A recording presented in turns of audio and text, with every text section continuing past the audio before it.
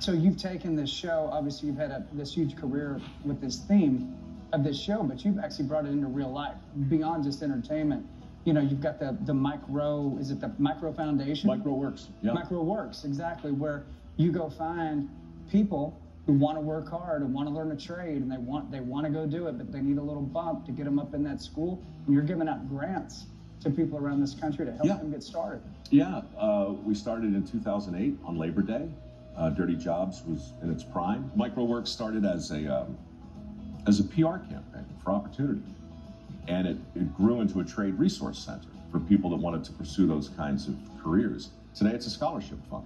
We award work ethic scholarships. We do $1 million a year, small by foundation standards, but we've assisted nearly 1,500 people now. Wow. So welders, steam fitters, pipe fitters, construction trades. You know, if it's a job that requires training, and you can jump through the hoops, because I got hoops, right? Oh, I'm sure. The first question was, well, what's already out there? We've got academic scholarships. We've got athletic scholarships. We have artistic scholarships. All those boxes are checked. Work ethic. Tell me about the kid who is willing to show up early, stay late, learn a skill that's in demand, and travel to where the work is. And I'll show you, you're right. We have welders, many welders, who have gone through our program who are making 6 figures a year. Thank you. You're welcome.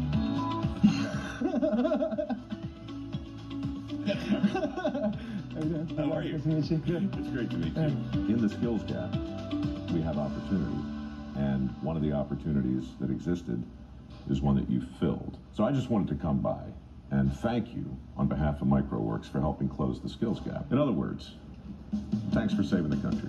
Tell me what the sweat pledge is. The sweat pledge is just one of the hoops you have to jump through if you're going to apply for a work ethic scholarship from MicroWorks Foundation. It's very simple. It's basically 12 statements that I believe exist in every successful person I've ever met. So it's like the 12 commandments of Micro. Yeah, it's a combination of the Boy Scout law, the 10 commandments, the 12-step process, right? It's just a statement of belief, right? Yeah. And some of them are controversial. I don't think they're controversial. But, you know, like the first one, for instance, says, I believe I have won the greatest lottery of all time. I'm alive. I walk the earth. I live in America. Above all things, I'm grateful. Now, if you don't agree with me... Is that controversial, anything you just said? Ask around it. Of course it's controversial. That's the problem. That should not be controversial to anyone. Pledge number 6 says, I believe that my safety is my responsibility. That's controversial. I hear every year from people who, like, I'm not going to sign the sweat pledge because this, and this. And I say, look, that's okay.